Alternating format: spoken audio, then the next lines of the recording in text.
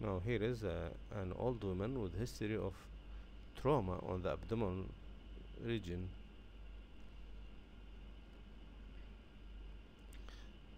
at the and feeling of limp, presence of limp also, palpable limps.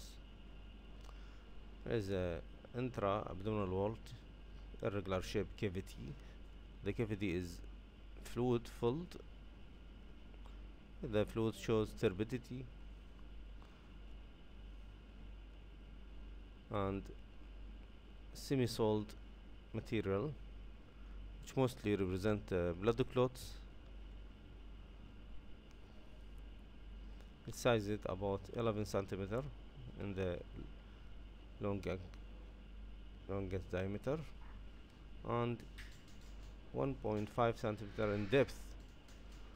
So pictures goes with abdominal or hematoma.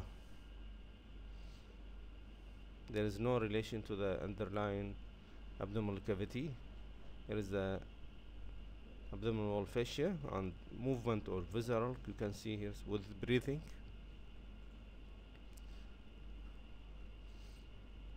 Our differential diagnosis will be seroma, but the presence of mesh-like structure with blood clots is going toward abdominal hematoma.